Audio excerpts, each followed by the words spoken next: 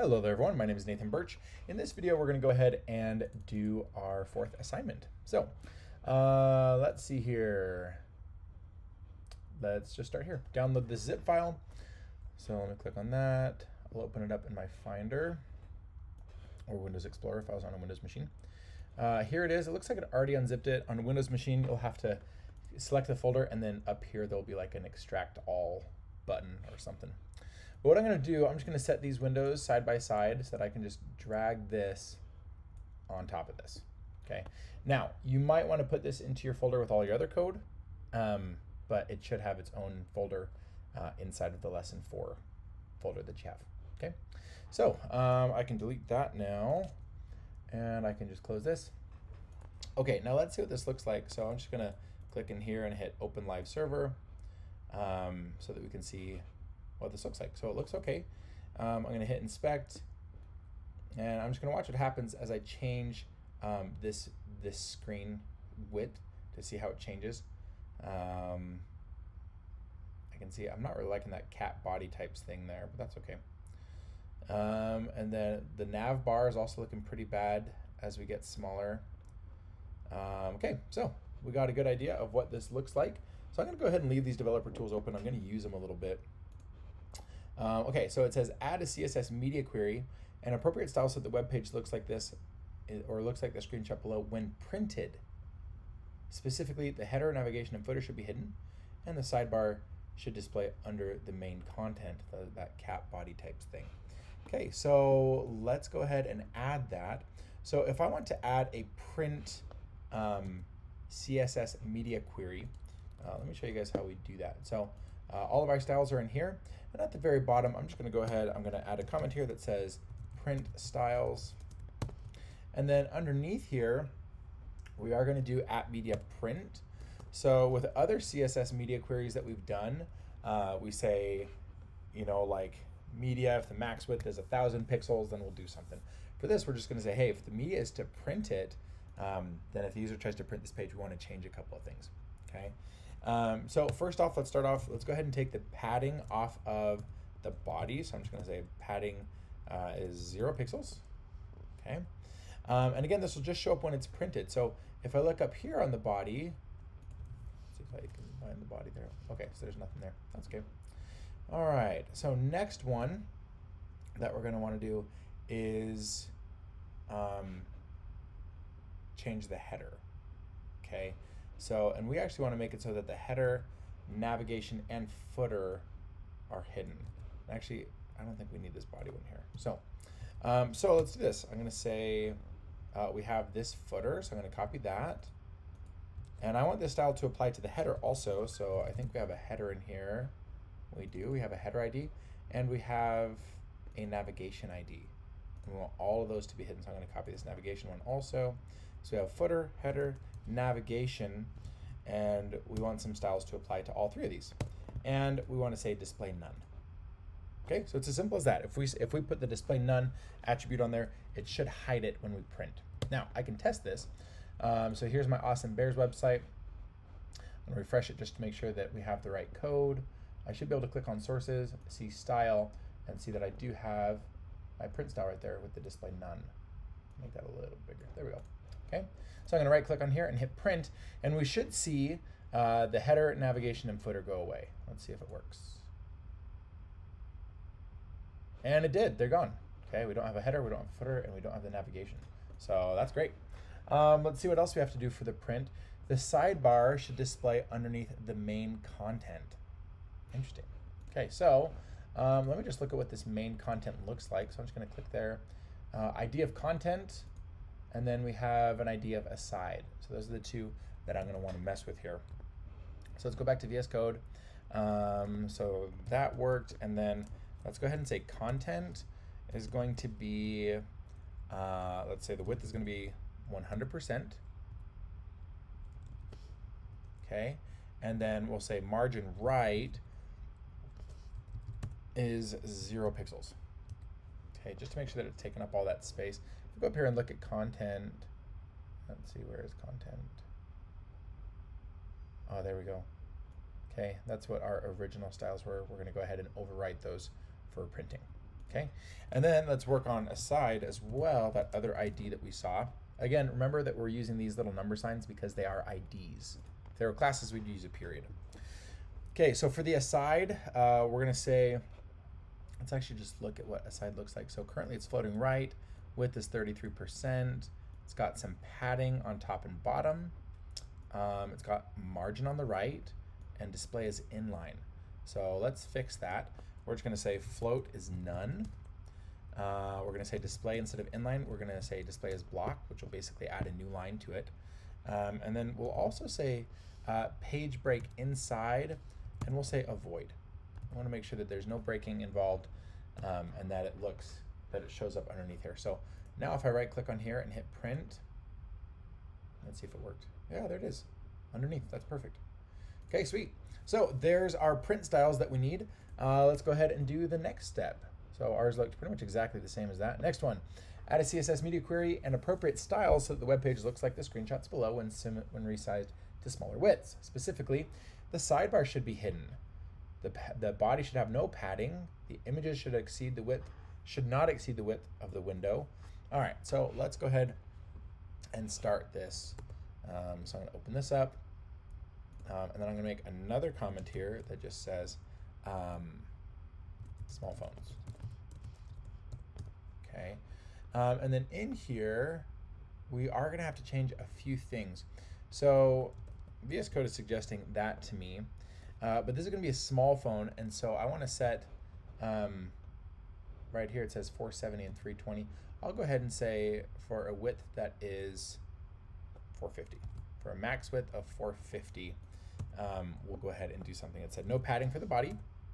Oh, whoops. So we'll say padding is 0. All right. And then for the header, let's go ahead and change that a little bit as well. So we'll say header, we'll say the position is fixed. And then we'll make sure that it's up at the top. So we'll say 0 pixels. Left 0 pixels. Width we'll make 100%, and the height we'll say is 35 pixels. Okay, because if we look over here, we want it to look like that, taking up 100%. So okay, images shouldn't exceed the width of the window. Aside, we don't want to have show up. Notice that it's hidden there. So let's go ahead and fix that one. So we'll say aside. And we did that last time with the print as well. We'll say display is none. Okay.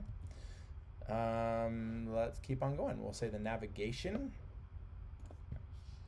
Let's fix that. So I'll say the navigation ID. We'll go ahead and give that a margin top of 75 pixels. Okay. I also forgot right here, I'm also going to put for the content, for the entire content, let's go ahead and put a width of 100% to make sure that it really fills up our screen. So let's just see what it looks like up to this point. I'm going to just hit this icon, and I don't want, wow, it's really zoomed out. None of that's working, so let me refresh this here. Interesting. What happens if I just go like this? Okay, so our side stuff did disappear at 450. It looks like our header's taking up that content nicely. Okay, let's keep on going. So I want to change these. I want them to actually be able to stack because that looked really bad. So within this navigation, let's also say navigation, but we'll say for the LI of the UL, we're going to do something for every single one of those. And we're just going to say display block. Again, just like we did display block earlier, it made something kind of show up underneath it. It basically adds a line break to the whole element. This will pop those LIs to basically stack. Okay, let's do another one. We'll say navigation, ULLIA, because each one of our navigations has that A, and we're just going to say float none. Okay, let's see what this looks like. If I make this smaller, you can see they stacked. Okay, that looks much, much better on mobile. Okay, that's awesome. All right, let's keep on going. The last thing that I want to change is just this image. It does not it's not responding at all to this. So down here, I'm just going to say, hey, for our images, let's go ahead and say width is 100%. Let me save that. And let's refresh it. And there, that looks a little bit better. Okay, now it's actually resizing a bit. Okay, obviously there are still some things that I want to change, but it should look really similar to this. You can see it's taking up that 100% space right there, even though there's a little bit of padding on the left. Okay. And let's see here. And I think that should take care of all of that too. So if I look at this and it's a little bit bigger, let's see. So 320 wide and 240 wide, we were good with both of those. Okay, so that looks great. Okay, so that's pretty much it. Stretch challenges. Think of another way to make this look better. So let's see, the cat body types is on top of the image. That's awful. Okay, I want to have that break right about there. So we'll say like 650 maybe. Leave it a little bit of space. Okay, so let's come back over here. And then I'm just gonna add another one of these. So this says max width of 450. I'm just gonna add, we could say like tablet right here. Tablet devices. And we'll say, we don't want 768, we'll do 650. Because that's what we saw. Okay, and then where was that? I'm pretty sure it was the aside. So I'm just going to copy this for a sec, and I'll put it down here. We don't want it to be gone. We just want it to show up underneath, kind of like it did for the print. So let's see if that works. Okay, I'll make sure that's refreshed, and this should show up underneath. And it's not working. Oh, it worked at some point. Look at that. That's interesting. It disappeared. It's down there below, but it didn't do it at 650. That's interesting. Let's try to change the order of this. I wonder if that would make a difference. So if I put this at the bottom, and I'll hit refresh. Yeah, it's not doing it at 650. Interesting. So let's go ahead and try to make this a little bit bigger. I wonder what would happen if we just put 750. Sometimes these styles are a little bit finicky and it just takes a little bit of trial and error. That actually looks pretty good. Even though it doesn't look like 750 to me, let's say 730. Just going and break. Perfect. So that looks good to me, right? That's one thing that I am happy changing. All right, and then this whole thing, I don't like how it's like hanging on the left-hand side of the screen. So this div content, at that 750 mark, I want it to take up the full width of the screen. So I'm also going to say content width 100%, and let's see what that looks like. Okay, so our paragraphs got nice and big. Looking at this, I see some padding right here. Oh, it's margin. So I have margin left of 27.569. So what I'm going to do, I'm just going to say, let's set this to 90, and then we'll just say margin auto and 5%. Okay, so I'll just say auto on top and bottom, 5% on both sides. Okay, and so again, that's looking quite a bit better to me. Okay, it's actually looking, yeah, much better. Just a couple little changes makes a big difference. Okay, this image, I want to set that to 100% also. So for our image, again, this is with the tablet. Right there, we'll say width is 100%, but I actually want it to be 90%. And we can do the same. Actually, I'll just say for content and image, we'll go ahead and make it be width 90% and margin auto 5%. And look at that. Oh, that was just gorgeous. Look at that. It's fantastic. Okay, let's fix the mobile. Actually, mobile looks okay. Yeah. Okay, so that's my change. But anyways, hopefully this was helpful for you guys. Let me just show you guys our final code here. So we didn't change any of this. The only thing we added was our print styles to make it look nice when we print. Here's our small phone rules. We changed the body, header, aside, content, navigation, and the image. Okay, and then here we added this for our little stretch challenge to make it look better on tablet. And you'll notice that some of this also overlapped into the mobile. Okay, because like right here, this wasn't overridden in mobile. And so if I take this out, look at what this looks like in mobile. Just make this nice and small and refresh. Huh, that actually isn't changing it. Okay, you see how that's not centered anymore? And it's not centered in mobile either. Okay, but as soon as I put that back in, that is now centered. Even in mobile, because we didn't override it in mobile. It still kept that margin auto 5% in mobile and tablet. Everything smaller than 730 because we didn't override it right here. So, okay, so that's it. I hope this helped. If you guys have any questions, just let me know.